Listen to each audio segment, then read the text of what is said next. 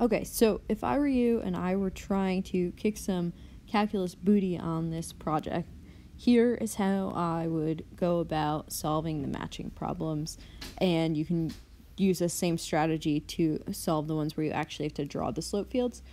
So the first thing I would do is I would look at equation number 1, because it makes sense to start with number 1, and I would see that it says dy dx equals -2. So in order for me to figure out what that graph looks like, I'm going to start by plugging in the point 0, 0. That's always my first point that I like to plug in because both numbers are 0. I also noticed that my equation is -2. It doesn't have an x or a y, so there's nothing to actually plug in. So my slope is just going to be -2.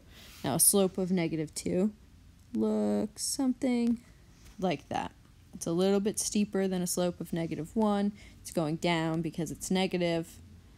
And I drew it at 0, 0 because that was the point that I picked to plug in. So now for this graph, it doesn't matter what points I pick. The slope is always going to be -2 because there's no x and no y to plug into the graph. So anywhere I go to draw my slope, it's going to be -2, which means I'm looking, ooh, that got sloppy. I'm looking for a graph that has all the same lines on it that looks like this. That would be your answer to the first one. Now, if I'm going to try and figure out where the second one is, where I have dy dx equals x minus 3, I'm going to do the same thing. I'm going to start with 0, 0. I'm going to plug it into my equation of x minus 3. My x value in this situation is 0, so I'm going to have 0 minus 3, which gives me a slope of -3. So then I go up to 0, 0, and I draw a slope of -3. That kind of looks like -2, so I'm going to make it a little more steep to give me -3. Then I'm just going to move over to my next point, and I'm going to do 1, 0. And I'm going to see what happens when I plug in 1, 0. I'm going to get 1 minus 3, which gives me -2. So I'm going to have a slope that's going down, but not quite as negative as the last one.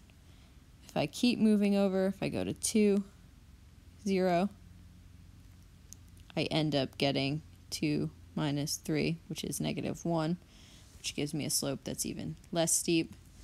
If I move over to 3, 0, I get a slope of 3 minus 3,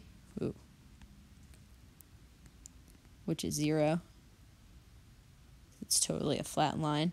Then I noticed that because there's no y values in my actual differential equation, that if I were going to expand this slope field, I don't actually have to plug in all of these points, because if I plug in 0, 1, I'm going to get the same thing that I got when I plugged in 0, 0, because even though my y value is changing, my x value is the same, which tells me that all of these slopes are going to be the exact same, moving up and down, because there is no y value, so it doesn't matter what my y value is. It just matters what my x value is. So if I extend that, I end up with something that looks like this. And then I go and I look to see which one matches that graph.